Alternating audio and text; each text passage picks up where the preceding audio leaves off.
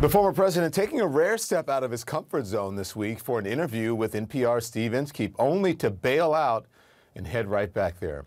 Trump clinging to his big lie, insisting it's the future of the Republican Party. Is it a disadvantage for Republicans to keep talking about the 2020 election in 2022? No, I think it's an advantage because otherwise they're going to do it again in 22 and 24. But eventually hanging up after being pressed on his lies about election fraud in 2020. The only way it's not going to happen again is you have to solve the problem of the presidential rigged election of 2020. Mr. President, if I one more question. I want to ask about a court hearing yesterday on January 6th. Judge Amit Mehta, he's gone. Okay. Gone, hung up. Steve Inskeep joins me now. He is the host of NPR's Morning Edition. I get to see you and just instead of listen to your mellifluous voice, Steve. Thank you so much. By the way, great interview. I appreciate you doing this. You have been trying to interview Trump for about 6 years now, and you were clearly ready for him. These days, he normally only does right-wing press. He had to have known what he was in store for when he's talking to a journalist like yourself. What do you think he hoped to achieve by speaking to NPR's audience? I don't really know. We speculated about that ourselves. It's interesting timing. It's after the anniversary of the January 6th events. It's looking toward the 2022 election. And that is what we wanted to talk about, and what he largely agreed to talk about is how he is intending to lead his party in the months and years ahead. That's the reason to talk to this particular former president. Some people ask, why even talk to Donald Trump as a private citizen? But of course, he's very powerful as the leader of the Republican Party. Do you think he realized that did someone screw up and they didn't realize that it was NPR, like a fact-based journalistic operation? Honestly, I can't tell you the answer to that, Don. All I know is this time he came to the phone. We did first ask for him in 2015. I was told just before the Iowa caucuses in 2016, he will talk to you after Iowa. So he kept his word. It's 6 years later, but still after Iowa. And so he did come to the phone eventually. There have been a number of other times over the years, and we thought we were going to get a call from him, and it didn't happen. And this time it did. And so we put the questions to him that we had on our mind until we ran out of time. It was interesting listening to the interview because it was like all the logic and all of his answers were sort of circular. With no evidence. He kept insisting that states like Arizona saw fraud, even though an audit backed by his allies found no evidence of that, as you pointed out.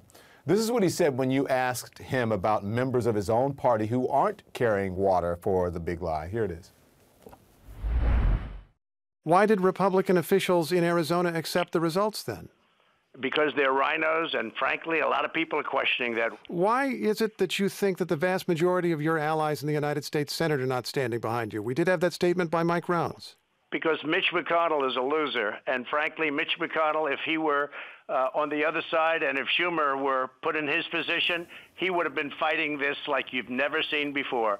Well, it is obvious that he doesn't want any dissent in his own ranks, but I mean, there are some there are tiny cracks there. Do you think this kind of bullying will work with his pulpit diminish this time? Well, there are a lot of Republican officials and Republicans who have run elections or know how elections are run, who know that his claims are entirely false, and also believe that they can be politically damaging. Let's remember the complexity for the Republican Party. The vast majority of people who identify as Republican tell pollsters that they believe Trump's lies about the 2020 election, but the vast majority of Americans overall do not. So you create a possibility of Republicans winning primaries while making claims that turn off voters in the general election, and Republicans potentially lose seats they could gain in 2022 where things look very favorable for them. So there are a lot of Republican office holders, people who know the facts, people who know how elections work, who would really like to move on from this, but that splits them from a lot of Republican voters. And also, we should be clear, a lot of the conservative media, right-wing media, right-wing radio talk show hosts who have promoted more of Trump's side of the argument. And so there's going to be something of a debate this year for Republicans about how they position themselves, given the real advantages they have in this election year. I want to play that again. As I said, the interview was fascinating. I just want to play another bit of the interview where I think you really hit on an important point, pushing back on the former president. Here it is. president. Let me ask you this question. How come Biden couldn't attract 20 people for a crowd? How come when he went to speak in different locations, nobody came to watch, but all of a sudden he got 80 million votes?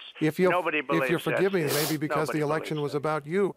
But, right, it was a vote against him, which he probably doesn't understand. But there's always been, for him, it's always been about optics. Yet he seems unable to see why he lost to Joe Biden. Do you think he still doesn't understand the 2020 election, what it was about?